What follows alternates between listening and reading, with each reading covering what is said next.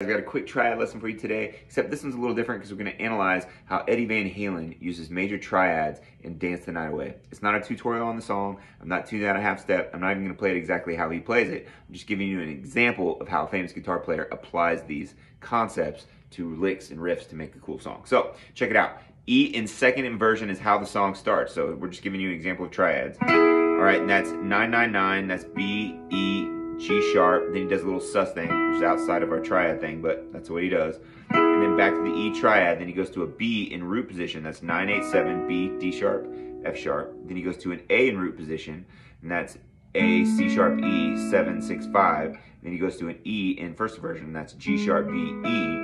And that is, 6, 4, and 5.